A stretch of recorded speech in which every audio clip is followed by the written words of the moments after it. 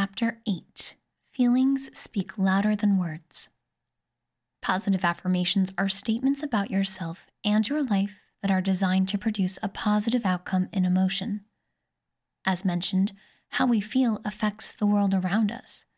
This is why shifting how we feel can powerfully shift everything else as well. However, this is also why no amount of positive affirmations can create the change you're seeking. Probably sounds contradictory, but it's not. Hear me out. If you're going through intense anxiety and you affirm, "I'm relaxed," do you actually feel relaxed? I mean, if that works for you, awesome. If it doesn't, then you are like most people. In this case, it's important to come up with affirmations that help you shift forward. You can't just affirm something that feels like a lie to you and then have a shift in emotion. Affirmations are powerful, but only when we choose ones that feel true or possible to us. The reason we're discussing this now is that in Chapter 10, you'll learn what I believe to be one of the most important exercises in the whole book. As part of this exercise, you'll be working on changing beliefs. This is much like writing your own affirmations. If you write an affirmation that you cannot believe in, then your feelings around it will not change.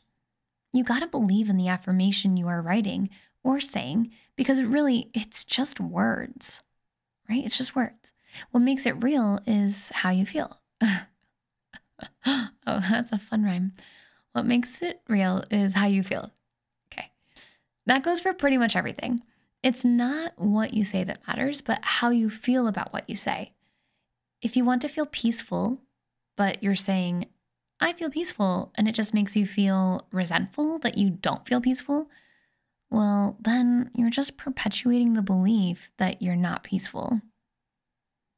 If you want to feel peaceful, but aren't sure if you can feel that way, so you say, "I am willing to believe that I can feel peaceful." Now you step into the energy of willingness. If you're willing to have a new belief, anything is possible.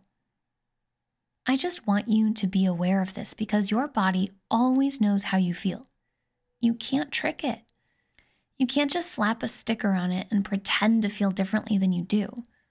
It's not fair to your emotions anyway.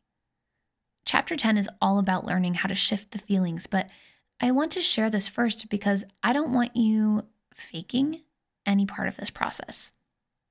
If you're trying to come up with new positive beliefs, it's important to choose wording like, "I am willing to believe," or "I think it's possible to believe," or even "I'm ready for a change," versus language that simply doesn't feel true to you.